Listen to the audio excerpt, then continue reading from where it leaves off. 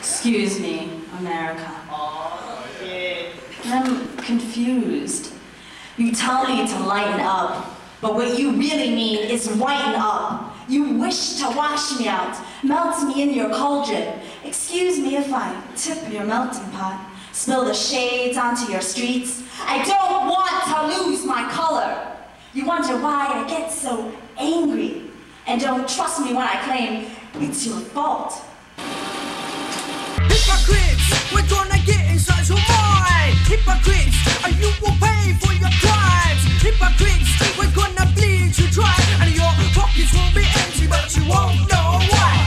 Hypocrites, yes, we're going to get inside your mind. Hypocrites, you will pay for your crimes. Hypocrites, we are going to bleed you dry. Your pockets will be empty, but you won't know why. Yeah, redistribution is the name of the game.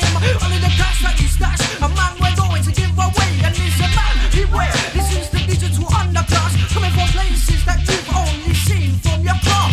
Counter and lawyer, financial advisor, being consultant and advertiser. We know your game, and you think that we're playing it, but when the bill comes through the door, you're going to be paying it.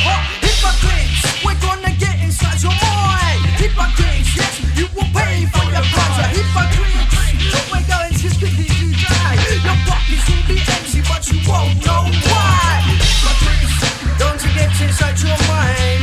Hypocrites, you will pay for your crimes. Wen Ho Lee was a nuclear physicist who was at Los Alamos in New Mexico, and when the State Department had concerns about potential nuclear secrets being leaked to the Chinese, they went on a witch hunt and specifically looked at Chinese-American engineers and physicists working in the labs there to figure out if any of them perhaps had been sort of the source of the leak. And it's not even been proven there was a leak, but for some reason Wen Ho Lee was singled out, I think not coincidentally because he's Chinese. Ended up being incarcerated, for months on end, with no formal charges ever really sticking to them. And finally, they ended up dropping, 95% of the charges they initially filed, and having him plead guilty in one fairly minor charge as a way of shedding all the negative publicity around his case.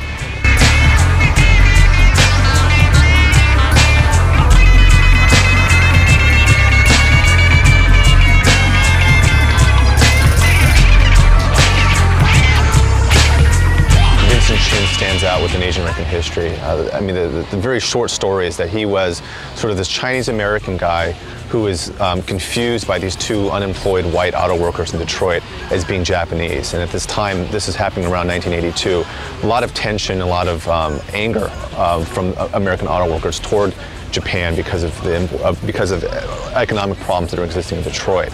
And that Vincent got into an altercation with these two guys at a bar, and they ended up beating him to death with a baseball bat. And sort of the popular understanding is because they thought he was Japanese and they were taking out their own frustrations with their own economic situation, and sort of made Vincent into this scapegoat because they couldn't figure out, what was he in terms of ethnicity-wise. Have the skills to pay the bills.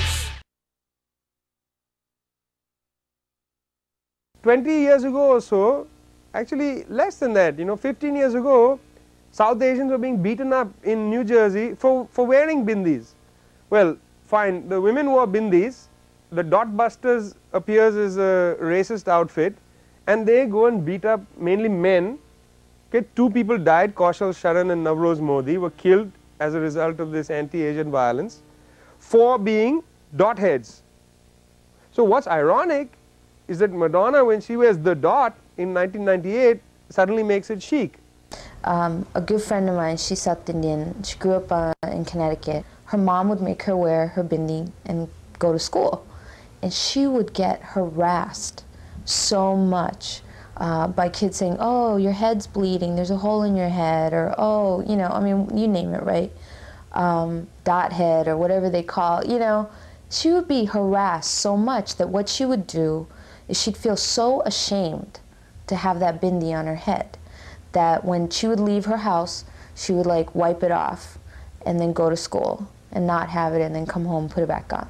I mean, to the point where a child would have to think about such a deliberate attempt to refute their own culture, I think is pretty profound. If there's a white girl wearing a bindi walking down Central Avenue in the Heights, she's not considered a dothead, even though she has a dot on her head. Excuse me, America. You pushed for my paper permanency, shipped us as cargo for suburban missionaries, refugees aboard, handled with care. Please provide help for the godless children seeking refuge from a land fighting for your creed, a country in distress armed by your Congress, rampaged and pillaged, and suddenly my skin stretches on silver screens, the killing fields for your Hollywood hype. Capitalism is a voracious machine which eats cultural elements and makes of them commodities to sell back to us. What I once made with my hands, I have to now buy with a stamp which says Nike, which says whatever it is, boom music. Maybe we sang in our homes one day, now we have to buy. EMI will sell me back the songs I used to sing. Cultural commodification affects everybody in this condition of capitalism.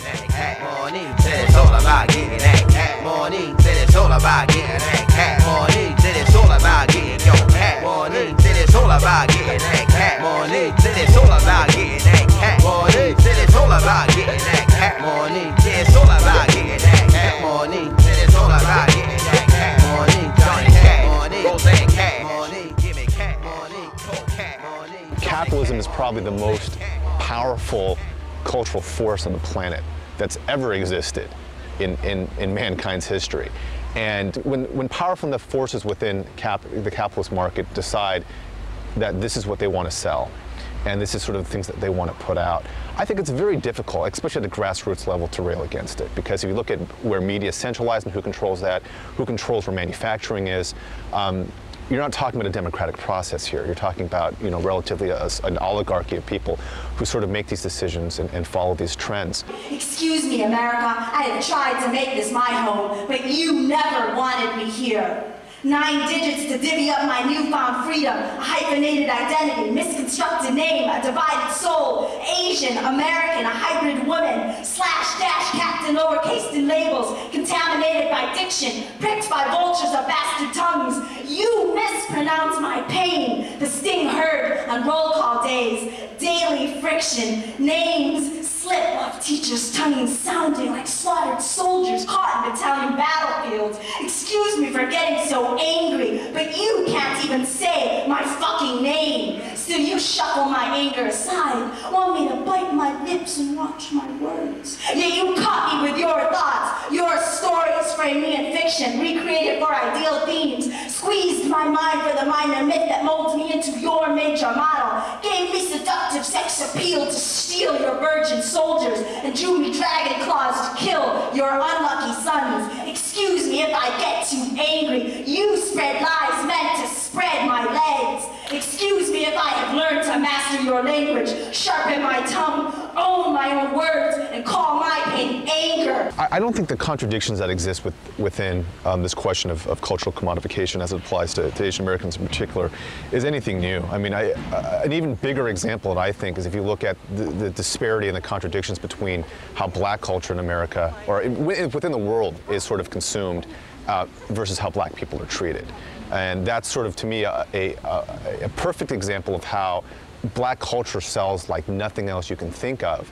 But you look at incarceration rates, you look at sort of images of blacks, especially black men within the media, and you get a very different sort of picture in terms of structurally how people are set up, where again, their culture is accepted and is consumed, but no one wants the people. So you might be able to bring in black TV shows, black music in your household, but you wouldn't want a black person living next door to you.